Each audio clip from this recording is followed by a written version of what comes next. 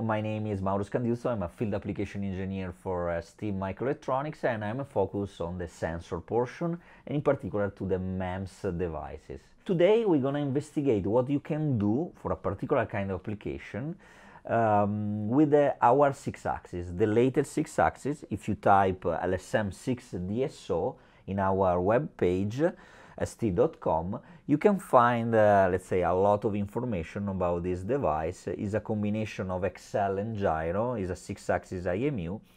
You have also several videos on the bottom, how to make a fast evaluation of that. You have application note and design tip to understand better how it works this device. The most important thing is start from the datasheet. So the datasheet, you see the main characteristic of the devices. Okay, and you can explore that. Think about that this device has a big FIFO, can communicate in I2C, in SPI, can communicate also in I3C, has the possibility to work this as a master sensor and have some other sensor as a slave. You can also leverage the fact that you have a 16 finished state machine that can work in parallel to detect some gesture. But the things that we want to make sure that you get from this particular demo is detecting the relative angle from one device, like for example a desktop or a tablet or a laptop. And then you can folder two parts. If you folder the two parts, you want to know exactly the relative angle between the two. We put in place a demo, and I'm happy to show you today. This demo is based on a motherboard. The motherboard is called ProfiMem2. Is a motherboard based on a STM32 F4, a Cortex M4. We have an adapter on top of the motherboard with the LSM6DSO. This is one portion of your, let's say, laptop, and this is the other portion of your laptop, so the folder part, with another LSM6DSO. They are communicated to the same bus through this cable, and the motherboard is communicated to your PC through a USB connection.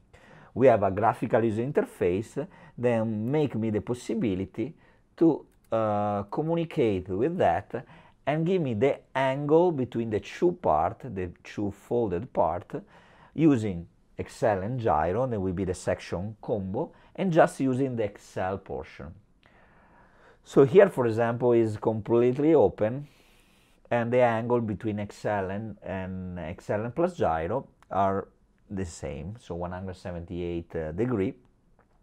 I can close, go to 90 degree, and close my laptop, and I can get 0 degree, perfect.